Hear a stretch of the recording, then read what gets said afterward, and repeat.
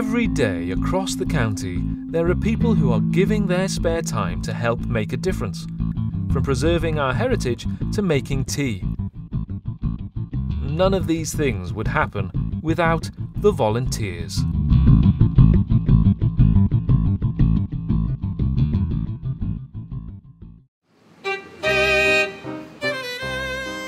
What you see on display in any museum is often just a fraction of the collection.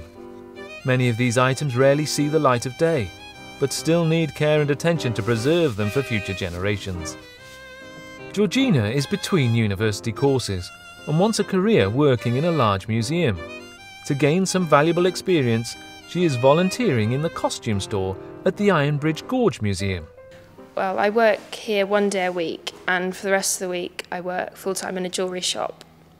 That's just to fund my volunteering and to keep me busy.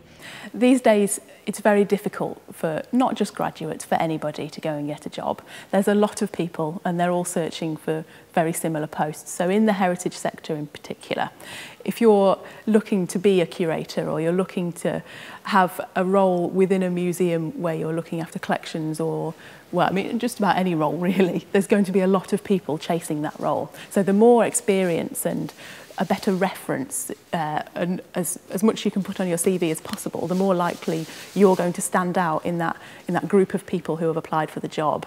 And not only that, it should also be enjoyable. So usually if you're going to work in a museum, you're not really here for the money.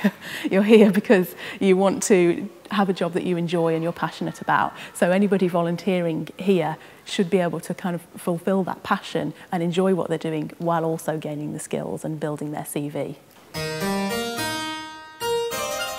Part of what Georgina's been doing is checking and repacking the museum's collection of historical garments, which are kept in these boxes.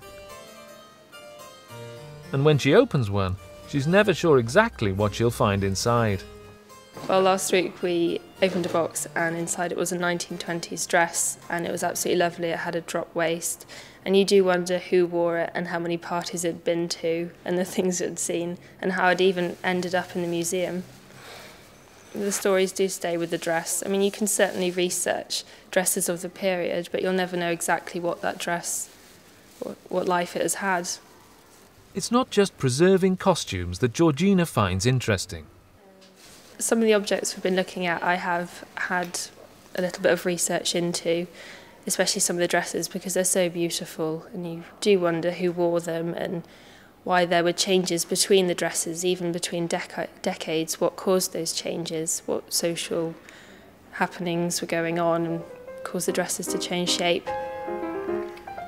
Every 5 years, each box is opened and the contents taken out, checked for damage and deterioration, then repacked. And as many of the dresses are over 100 years old, you have to know what you're doing. Our staff are able to give them a lot of training, so on-the-job training, but also health and safety training. They're able to get the experience, so the hands-on experience, but we will train in whatever they need to know for the role. So, you know, that's what they're getting from us. They're hopefully getting all the skills and experience that they need.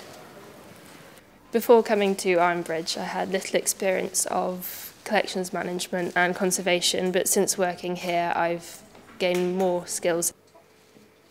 The process it's fairly common sense, just you know, to lift with both hands, never lift an item up, you know, by its arm.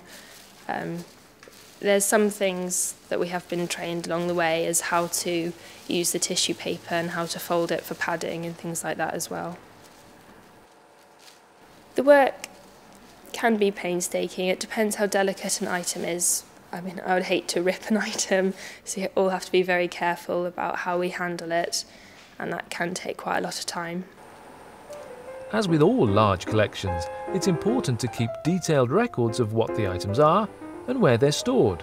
We catalogue the items we find. We just type it into a database. We write down the accession number, and that's a number that every single item in the collection will have, and using that number we will describe the item and write down where its location is, so at all times you'll know where every item is in the collection. I think the items we find are very important because they show an insight into a different world. Rather than just reading a book or a document on something, it's actually seeing the item and you can feel it and imagine it being put to use. So from that point of view, it's very important. It's so much more interesting than any other job I've done. And if you want to work in something for your entire life, you might as well enjoy it. I think Ironbridge has more than lived up to my expectations of volunteering here.